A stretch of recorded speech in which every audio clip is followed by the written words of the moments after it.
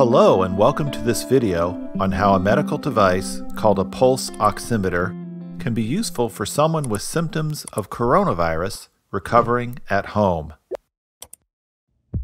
When we breathe, we draw oxygen into our lungs where it passes into the blood and is carried all around the body where it is vital for life and health. A pulse ox measures oxygen levels in the blood by shining a light through the finger. Most people, even with coronavirus lung infection, do very well and recover fully at home. In some people, however, oxygen levels may drop over a period of days, but they may not feel short of breath or very sick until their oxygen levels are critically low.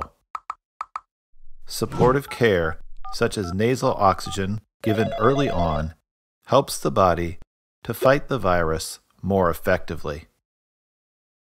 If a person waits to seek medical care until they feel very sick and are in need of a breathing tube and a ventilator, coronavirus is much harder to treat. If you have a pulse oximeter to monitor your oxygen levels in your home, it can give you an early warning that you need medical attention. Please note, you cannot use the pulse oximeter to diagnose a person with COVID-19. This is because most people infected with coronavirus, especially those without symptoms, have a normal oxygen level. Now I will explain how to use a pulse ox. Ensure that you are away from very bright light, such as sunlight, while using the pulse ox, as it can affect the accuracy of the device. Remove nail polish, artificial nails, dirt, or anything else that might block the passage of light through the finger, and ensure that your hand is warm. Clip the device onto a finger. The middle finger works the best, but you can use it on any finger as long as the device clips on securely. Press the button to turn the device on. Rest your hand on a flat surface such as a table and remain as still as possible. Wait for a minute or more until the numbers become stable. This number is the pulse rate, PR, or how many times the heart beats per minute, BPM. The heart normally beats between 60 and 100 beats per minute. The oxygen level is indicated by the label %SpO2. It shows how full the blood is with oxygen, scored as a percentage out of 100.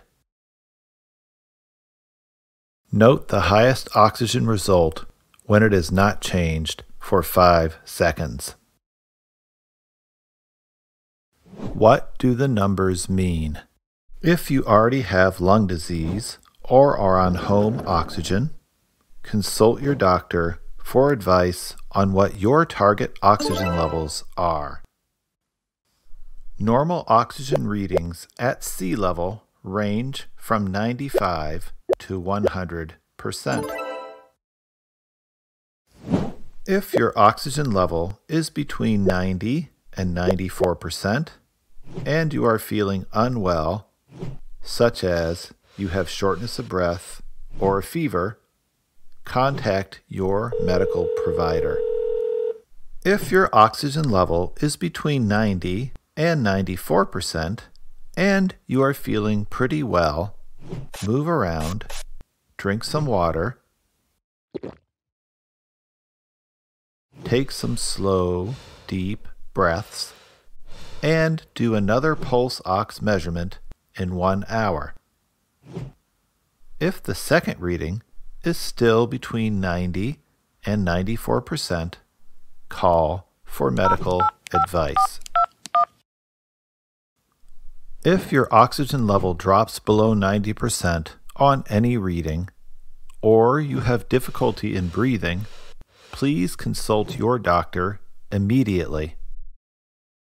If your pulse ox is less than 85%, or you feel very sick, then go to an emergency care facility immediately.